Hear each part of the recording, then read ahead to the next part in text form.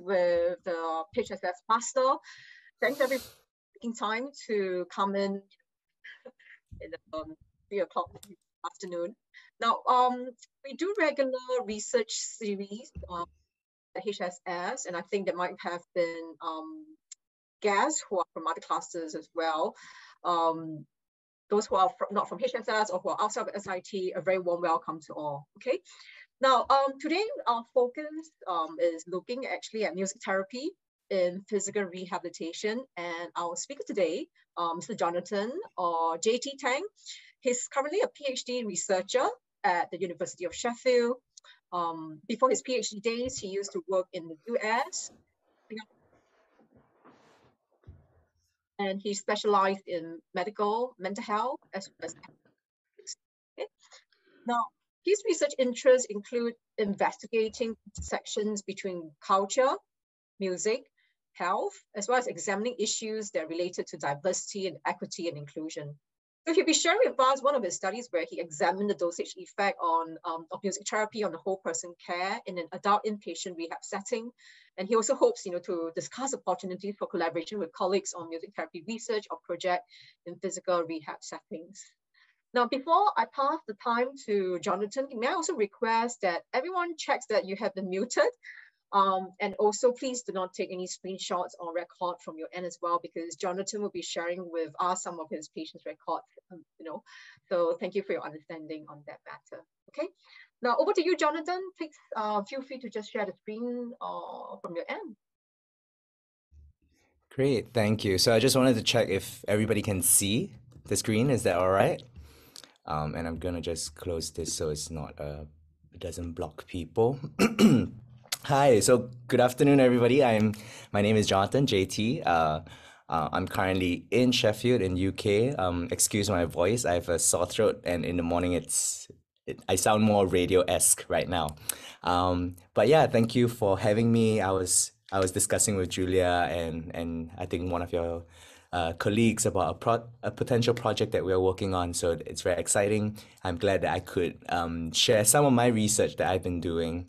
And this is not, this is another strand of research that I'm interested in, which is like music in rehabilitation or music therapy in rehabilitation. And rehabilitation broadly defined. So sometimes people think of rehab as physical rehab.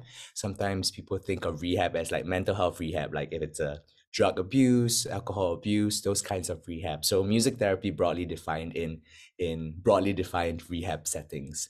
But for today, I'm going to talk a bit about my research and potentially spark some ideas for how we can collaborate, especially in Singapore.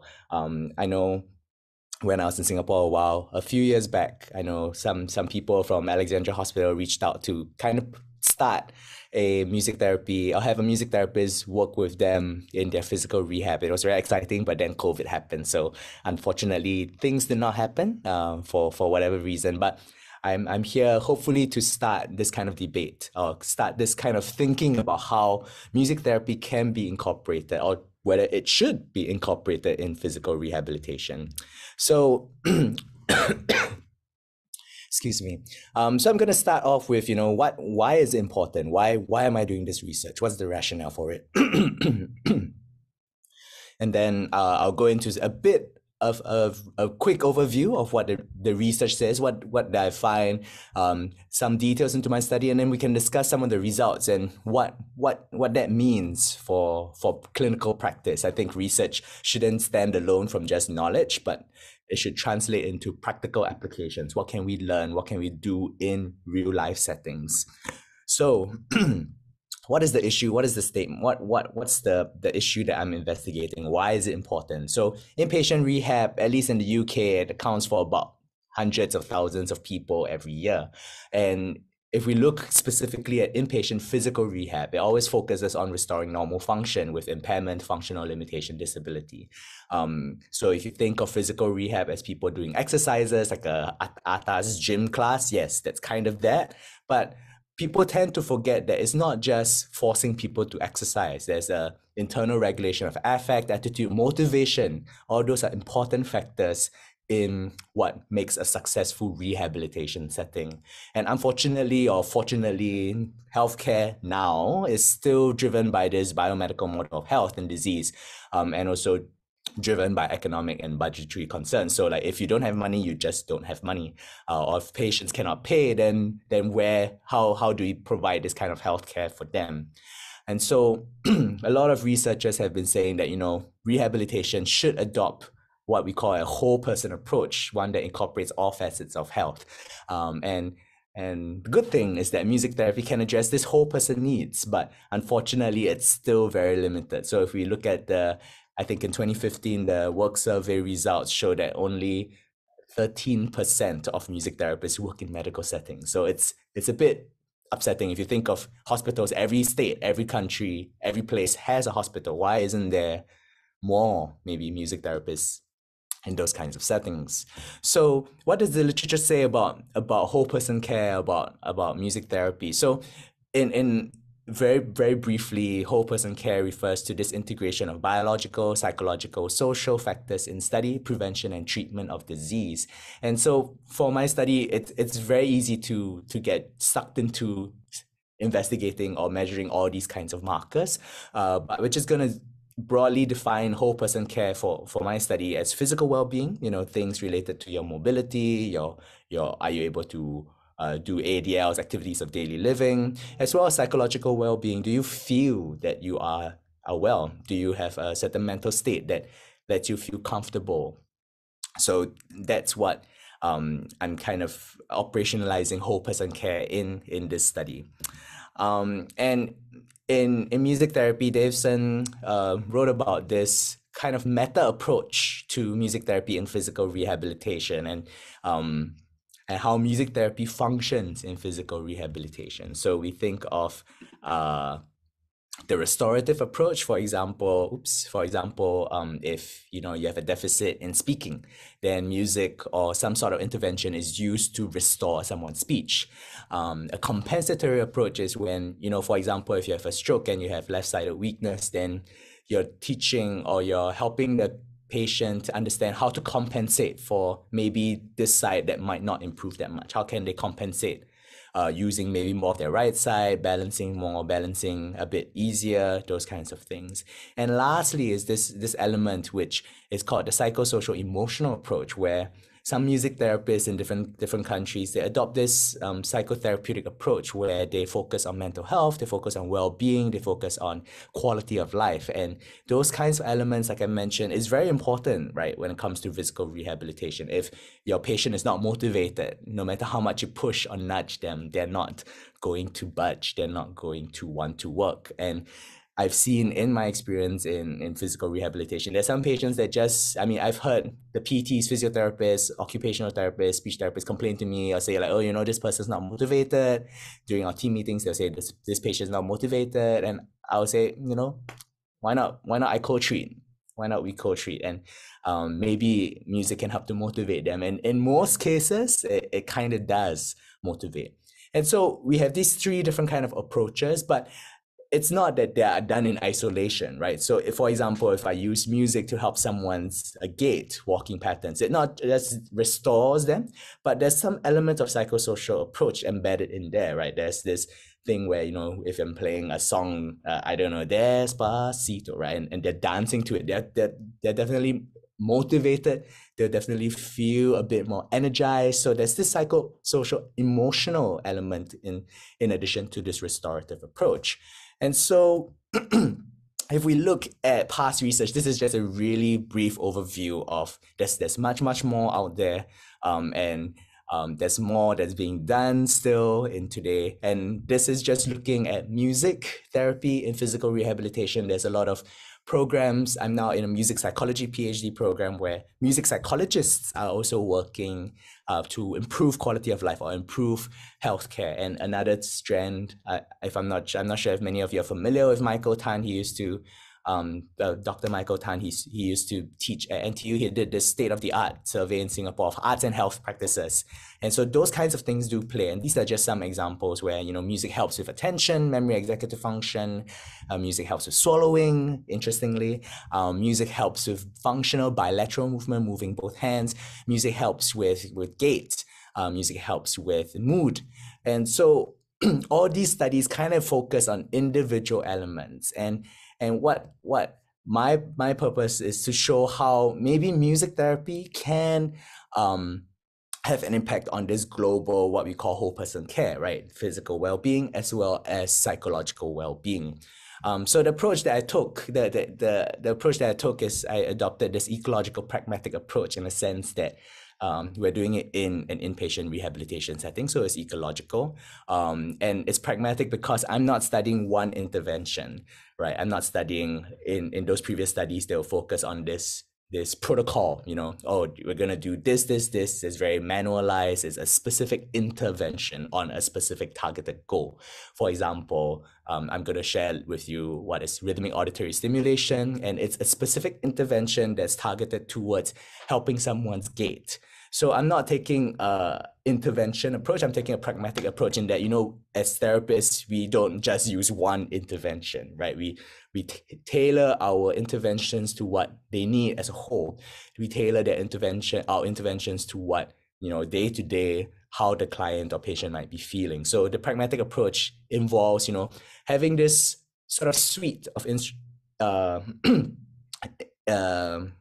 interventions, but it's also done within a certain structure that's kind of standardized in therapy, right? We start, at least in music therapy, we start with sort of like an induction assessment of assessing where the client is at. And then based on that, then we define in conjunction with the client, what do you want to work on for today? And so then that forms the bulk of the session. And then the last few minutes is where we wrap up, we close the session. So it's kind of this broad structure that I think most therapists in most settings kind of follow, that there's a start, there's a middle meaty section, and then there's an end kind of wrap up closing section. So that structure stays, but the interventions within which is fixed in terms of this menu of interventions. And so the purpose is to investigate the effects of music therapy on whole person care. And my research question is the dosage effect. We think of dosage as frequency, number of times. If you take a pill, how many pills do you take? But in this kind of setting, it's not just how many, but how intense, what's the intensity? Do you get it every day? Do you get it once a week, twice a week? What is that? So a little bit of context. I'm gonna stop share and share another screen. I think I'm doing good on time, yeah? Yep, still good on time. Thanks, Jonathan. So I'm going to share a little bit. This is the place that I worked at. It's called Advent Health Inpatient Rehabilitation, and that's where the study was conducted.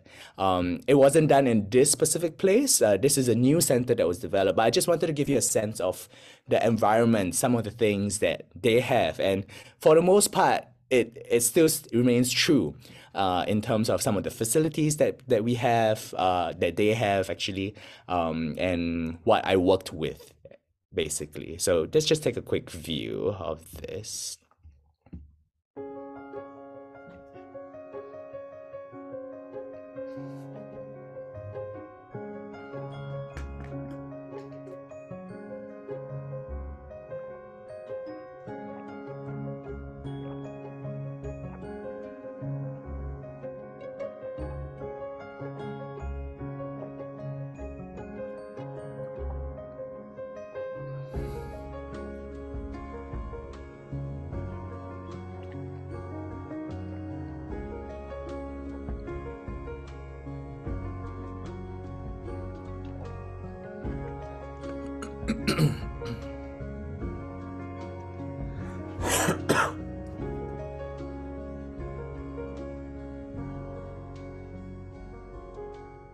So the thing that you see there, that this person to rate me was my father. No, we're not going to see that.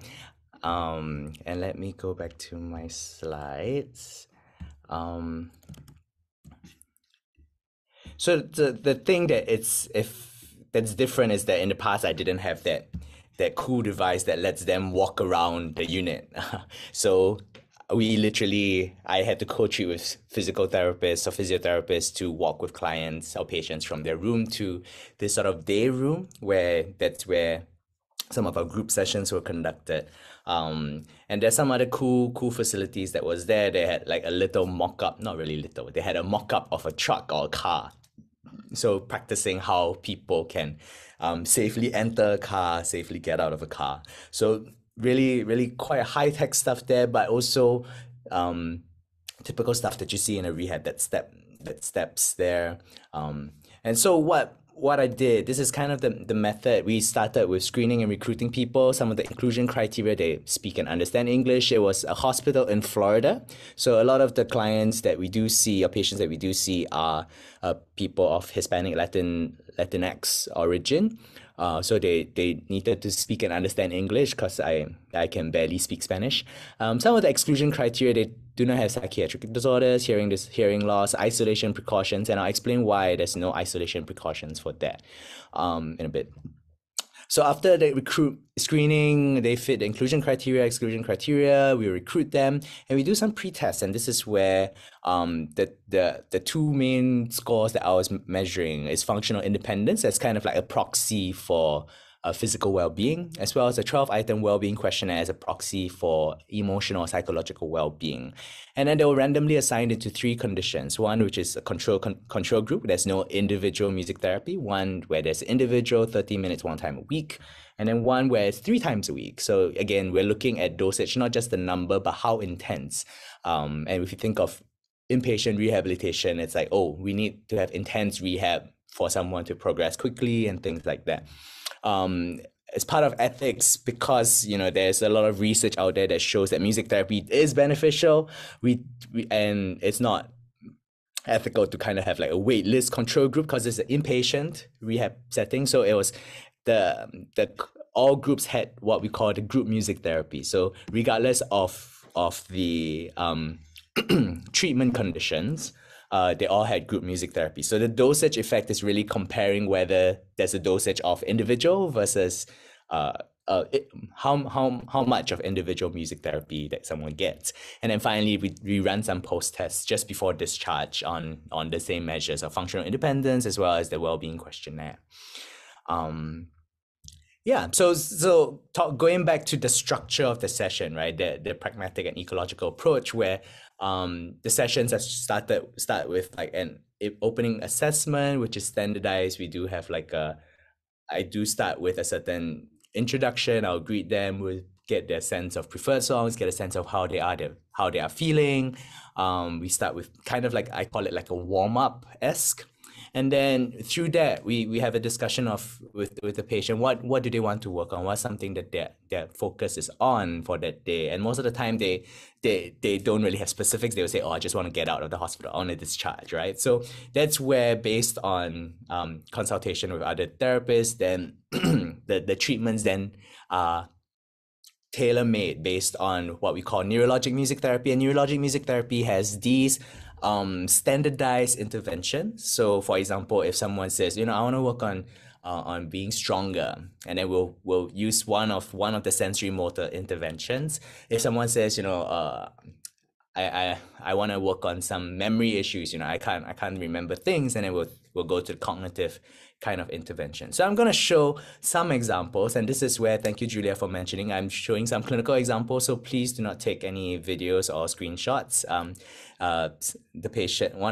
I'm showing one example with my patient, and he has graciously agreed to, but they said that they do not want it to be publicized, so it can be used for teaching, but please don't share it and take it on your own. I'm gonna again swap screen over here. We're gonna look at one sensory motor intervention, one communication intervention, and then one cognitive intervention. So this is kind of a physical sensory motor intervention called rhythmic auditory stimulation. So we'll just take a look, and I might just fast forward a little bit here. So a bit of context, this person, George, suffered a stroke, leaving him with severe impairments, and then he had 3 weeks of what they call traditional physical therapy. I don't know what traditional means, but that's what he did. So let's take a look.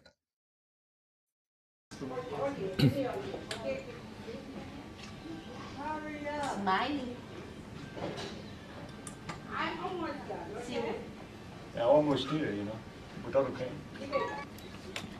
So notice how his gait patterns are. Notice his stride length. Notice his velocity, how fast he's walking. And now this is when they started to use rhythmic auditory stimulation, which is an intervention within neurologic music therapy.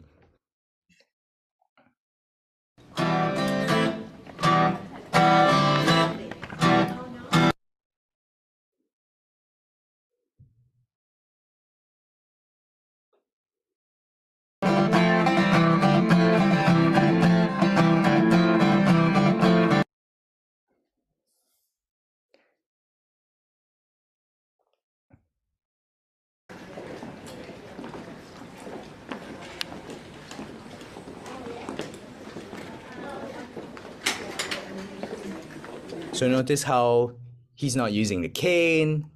He was using the cane and kind of struggling at the start. And then, yep, so that's kind of where he was, kind of struggling at the start. And then towards the end of that session, just using rhythmic auditory stimulation, that there were some quite significant therapeutic outcomes or clinical outcomes from there. So this is an example of rhythmic auditory stimulation, and it's usually done in co-treatment with a physical therapist, just to ensure safety and things like that. So that's an example of rhythmic auditory stimulation. We'll take some questions in a bit.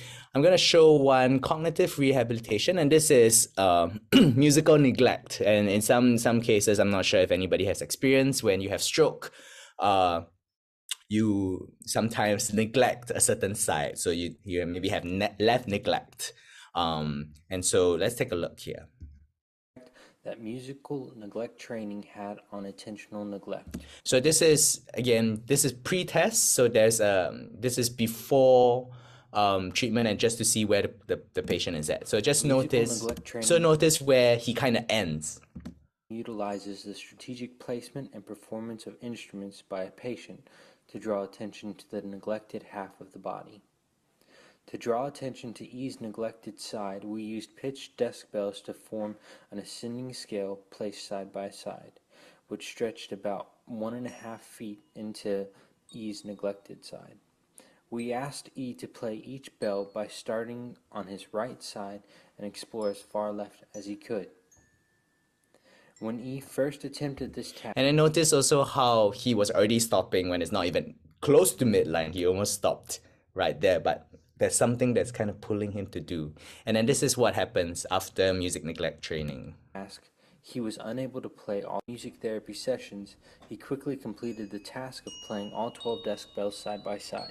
So we made the task a little more difficult by increasing the distance between each decibel.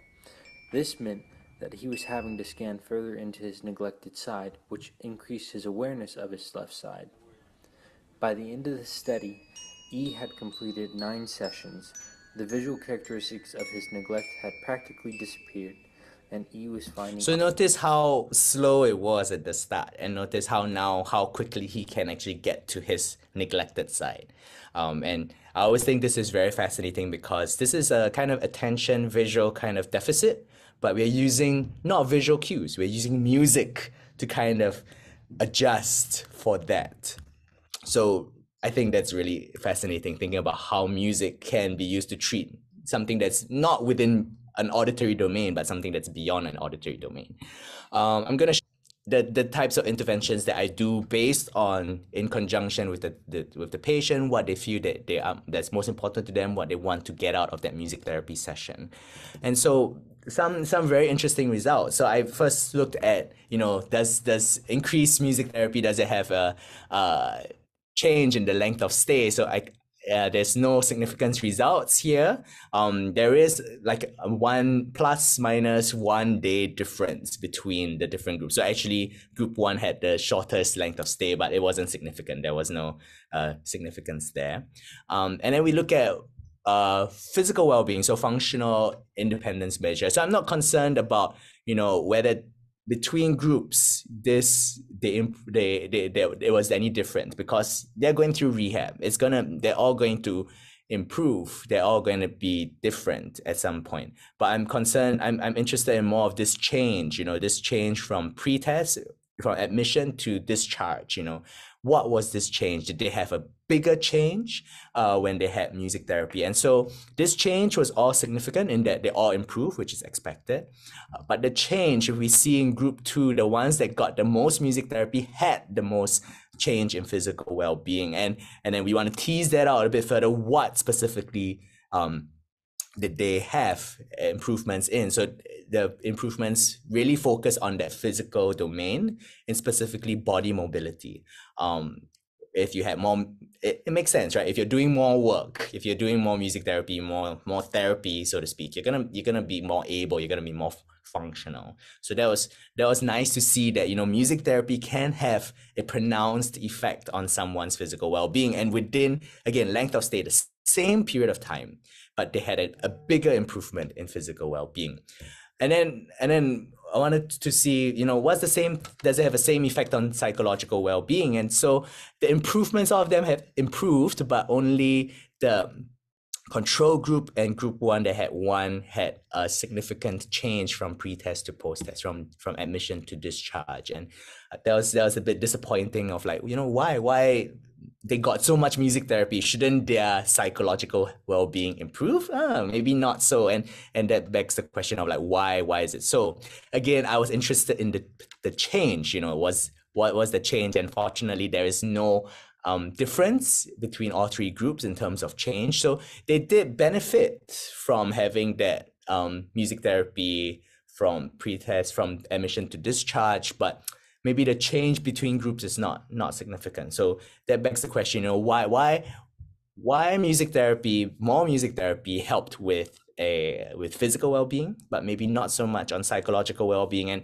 And I kind of postulate that, especially for inpatient rehab settings in the US, it's a very intense kind of program. So you get a lot of different therapies, a lot of different things coming at you, and you feel very supported at the start. You feel like, I can take on the world, someone's behind me, I can do this. And then towards the end, at discharge, it's literally this whole every day for 2 weeks or 2-3 weeks, you have this high level of intense care that you get.